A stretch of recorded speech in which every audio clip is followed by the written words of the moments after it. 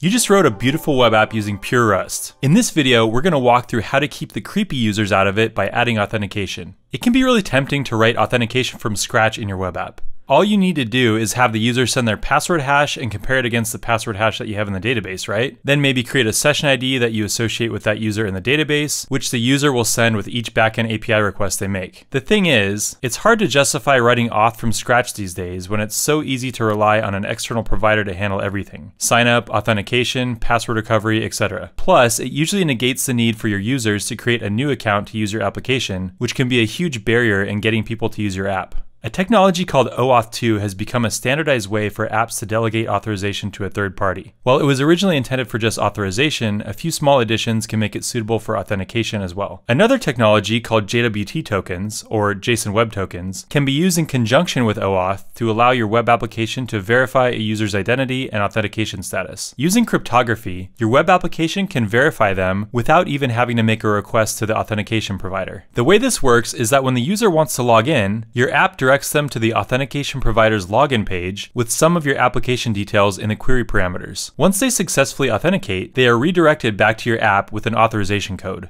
Your app then needs to exchange this authorization code for refresh and access tokens. You'll need to create an API in your backend to facilitate this that will essentially proxy the request to the authentication provider. The access token is what your frontend includes in backend requests as proof of the user's identity. Your backend can validate this token without contacting the authentication provider. Again, don't worry too much about the details. It'll become clear in a minute. In this video, we're going to use the U framework for our frontend, which is the most popular framework for building a frontend in Rust. There's a crate called OAuth2 that handles most of the OAuth logic on the frontend for us. We're going to use Actix-Web for our backend, but you can use the same approach with whatever backend framework you like. Whatever framework you choose, make sure it's configured to serve your front-end files. For our third-party OAuth provider, we're going to use AWS Cognito, but our approach won't be specific to Cognito and should work with most OAuth providers. Don't worry if you're not familiar with any of these frameworks. You'll still be able to follow along. We have a blogging website that we want to add some very simple authentication to. Without logging in, you won't be able to view any blogs. Once logged in, you'll be able to view any blog you like. First, in your front-end crate, you'll need to add OAuth2 to your dependencies. This crate provides some U components that make managing authentication state a bit easier. The core component that OAuth2 provides is the OAuth2 component. It has a config attribute that allows you to specify your OAuth configuration. There's three pieces of configuration you'll need: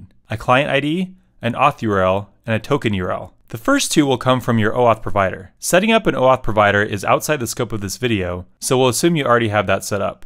In the case of Cognito, your client ID can be found in your app client, and the auth URL is your Cognito domain postfix with /login. The auth URL will point to an API we'll create later in our backend. We'll put the API at /API/token, but you can use whatever path you like. Inside the OAuth2 component, we can use the authenticated and not authenticated components. The contents of the former will only render when the user is authenticated, and the latter when the user is not authenticated. The crate also provides functions that initiate the login and logout process. We'll put these in callback functions that we can refer to from our HTML. In the not authenticated component, we'll add a login button that runs a login callback upon being clicked. In the authenticated component, we'll add a logout button, and below that, our router will display the contents of the current route. Now down in our blog component, we have a function called getBlog that retrieves a blog's contents from the backend. We want to send the access token in a header so that the backend can verify that the user has authenticated. To do that, we'll add a token parameter and add the contents of that parameter to an authorization header in the GET request. For the sake of brevity, we'll omit the error handling for now by calling unwrap. Technically, we should be prefixing the token with the string bearer, but we'll omit that for brevity as well for now. With OAuth2, credentials are stored in a U context, so that they can be made available to all components beneath that top-level OAuth2 component that we talked about. To get at this U context, we use the useContext hook.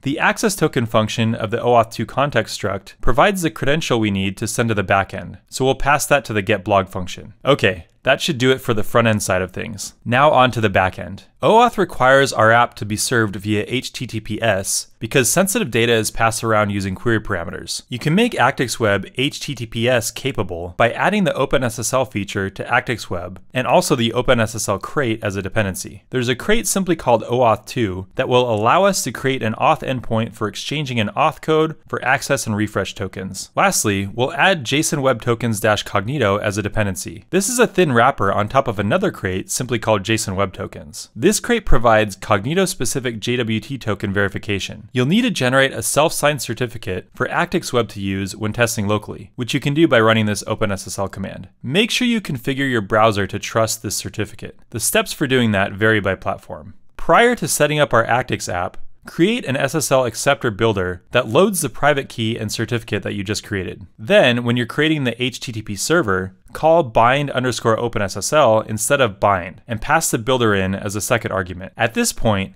Actix-Web should be HTTPS ready. Now we need to create a new endpoint for exchanging the auth code for access and refresh tokens. The front end can't make this request to our OAuth provider directly because of CORS, so we need to create a sort of proxy endpoint. It'll take a few fields as input and return a standard token response that contains the access and refresh tokens, among other things. Create an OAuth2 basic client, passing in your client ID, client secret, and token URL. In the case of Cognito, your token URL is your Cognito domain with /OAuth2/token appended to it. You'll need to specify a value for the auth URL field, but the contents of that doesn't matter because we won't be generating an auth redirect URL on the backend. Then we'll exchange the access code for the tokens and return that to the consumer if all went well. At this point, we've set up everything the client needs to retrieve credentials from our OAuth provider. The only thing remaining is to secure our backend APIs by verifying the JWT token that was sent in the authorization header by our front end. With Actix-Web, the cleanest way to do this is probably to implement some middleware that can be reused by all the APIs. But for simplicity's sake, we'll just implement it directly in the getBlog API. Import the keyset struct from the JWT Cognito crate. Pass your Cognito region and pool ID to the keysetNew function. Then create a token verifier by passing in your Cognito app client ID. Now the verifier has all of the information it needs to verify the signature of a JWT token. Finally, call keyset.verify, passing in the contents of the authorization header and the verifier. If verification fails, you'll want to return the appropriate HTTP response. If it succeeds, you know the token in the header was procured by the OAuth provider. Depending on the security needs of your application, you may need to scrutinize the contents of the token a bit more before considering the request authorized. Guidance on best practices here are outside the scope of this video, but this is a good starting point. This brings me to an important point about JWT tokens in general. It's important to note that because verification happens without making any requests to the OAuth provider, there's effectively no way for the provider to immediately revoke an access token. That means that your backend APIs may continue to authorize requests for a short time after the user has logged out. For many applications, this may be acceptable, but it's something you'll need to consider. If you'd like more details on setting up Actix-Web or you, I'll include links to relevant videos in the description. Thanks for watching, and we'll see you in the next one.